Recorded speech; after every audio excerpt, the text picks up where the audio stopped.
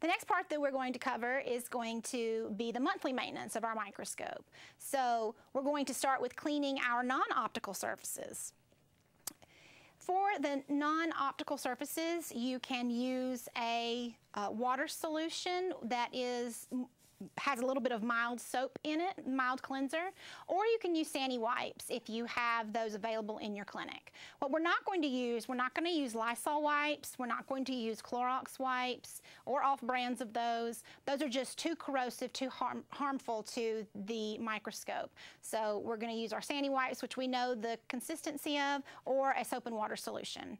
So we're going to clean our microscope from the top down again, and I'm going to take a paper towel and I'm going to get a little bit of my soapy solution onto the paper towel, and I'm going to wipe down my microscope with my soapy water solution.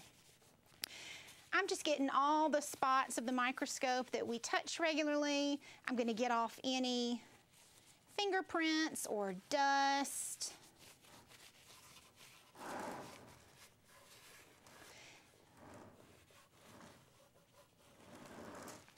Now, when you get around to cleaning the back side of the microscope, you want to avoid getting any moisture here into the USB port, and also avoid getting it into the power port. That could probably damage our microscope. So I'm going to keep cleaning here. I'm going to get a little bit more of my solution. And I'm just going to keep cleaning.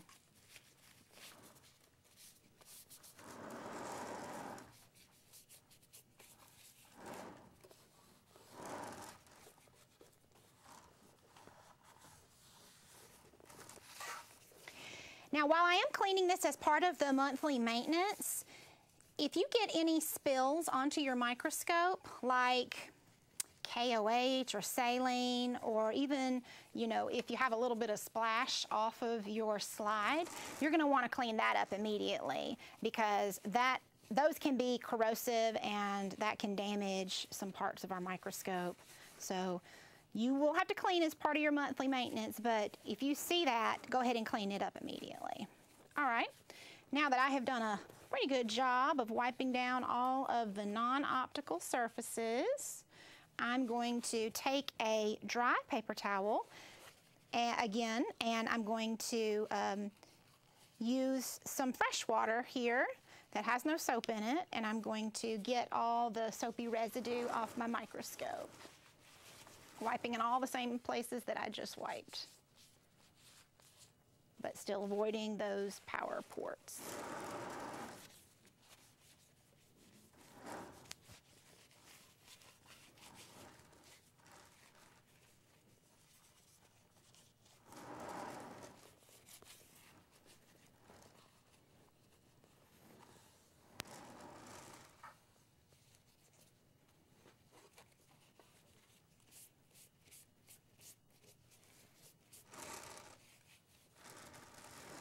Okay. If there's any moisture left, we can use a dry paper towel and just dry off our surfaces.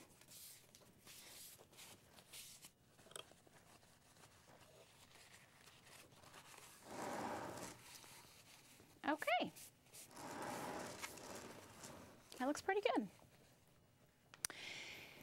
The next thing that we're going to do as part of our monthly maintenance is we're going to check our supplies. So here I have my bottle of KOH and saline, and we're going to check to see if we have any contamination or cloudiness or flakes in our bottles. So the easiest thing to do is just going to be to give it a little swirl, and then I'm going to hold it up to the light and see if I can see any cloudiness or flakes or any chunks. Hopefully not, but I'm going to draw a little bit up into the dropper, and then I'm also going to hold that up to the light. This one looks good. So this one looks like it's still good to use. Now I have my KOH bottle here, my potassium hydroxide. I'm going to do the same thing. I'm going to give it a little bit of a swirl, and then I'm going to hold it up to the light. And oh goodness, that one looks like it's got some flakiness and cloudiness in it. And if I open it up and look at it, I can definitely see some cloudiness in the dropper too. So now this one was made in October, and that has not been a year from today when we are recording. So we're going to have to replace this solution even though we still have time left on our working expiration date. So sometimes you may find that your solutions don't last a year and you will have to replace them before then. The other thing that you're going to want to look for is around the edge, the threads of the bottle. See if you can see any chunky stuff around the threads of the bottle. And if you can, and that's the only problem, then take a wet paper towel and just wipe around the edges to get that off. And you can do that with the saline and the KOH. I think that generally happens more with the saline bottle. Okay, so I'm going to need to replace this. Also, you will need to make sure that when you do replace the solution in your KOH bottle that you put a new label on the front of it that is properly labeled with all of the information that the bottle needs to have. Another supply that you're going to need to check is going to be your pH paper.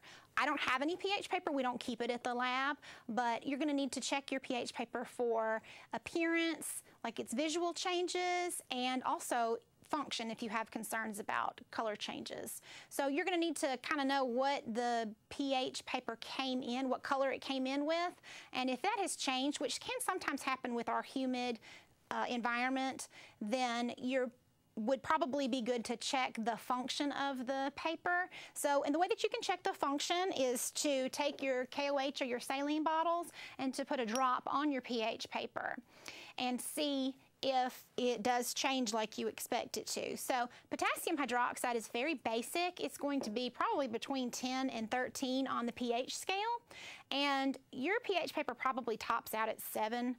So this is going to be way past the upper end of your scale, and it's going to be pretty far off.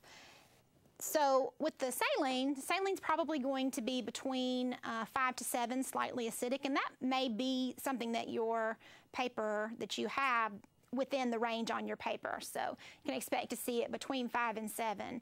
If you don't get those, ranges that we're talking about here, then you may want to think about changing your pH paper out. Okay, now that we've checked all of our supplies and we've cleaned our non-optical surfaces of our microscope, we're going to take our microscope maintenance chart, and down here at the bottom we have the section for the monthly maintenance. So I'm going to go to the month that we are in right now, and which is June, and I'm going to check off that I cleaned the non-optical surfaces of the microscope. I checked my KOH solution for contamination and cloudiness, check. And I checked my saline for contamination and cloudiness, check. And then I checked my pH paper for color changes, check. Then I'm going to put today's date and my initials at the bottom.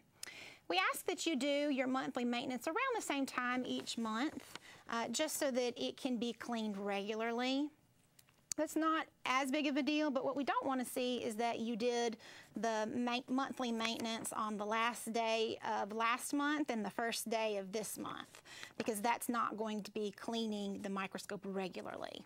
The last part of maintenance that we're going to talk about is going to be our annual cleaning. Now, your annual cleaning has in the past been done probably by Mr. Likens with Prime Optics.